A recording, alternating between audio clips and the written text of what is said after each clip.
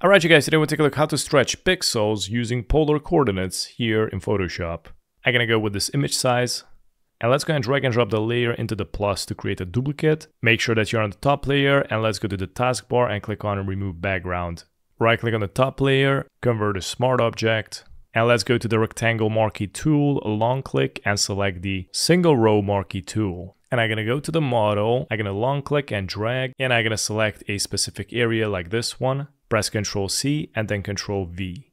As you can see, it created this line. I'm gonna press Ctrl T on it, press and hold Alt, and drag the line upwards. I'm gonna press and hold Shift, rotate it, a double click release, and it looks something like this. I'm gonna press Ctrl T and I'm gonna just stretch it out all the way like so. Double click, rename the layer, pixel stretch, and right click on it, convert to smart object.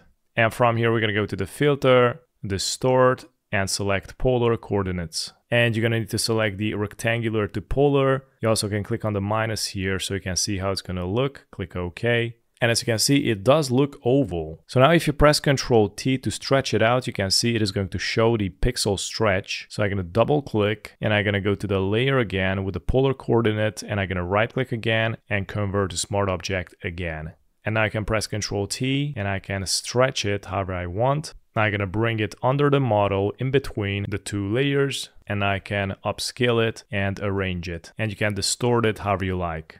I think this is pretty good. I'm gonna double click on it and I want to remove the upper part. So make sure that you're on the pixel stretch layer and let's add a mask. And I'm gonna select the brush tool, make sure that you're on the black. I'm gonna scale it up and start removing the upper part. And last but not least, I also want to add some shadows on it. So let's select the top layer with the model, press Ctrl J to duplicate, and I'm going to select the second layer with the model, double click on it, and let's select drop shadow, and I'm going to align it to the top. You can add here 90 degrees, set the opacity, I went with normal. I'm going to decrease the size, increase the distance, and adjust the opacity a little bit more. I think this is good, click OK. And I'm gonna need to remove some of the shadings that is also shown on the white background. So let's go and right click on the layer with the drop shadow, convert to smart object again. And I'm gonna mask it. Let's select the brush tool and I'm gonna go and just remove the unnecessary shading. And there you go. This is one of the ways how you can use the polar coordinate tool here in Photoshop. Thanks for watching.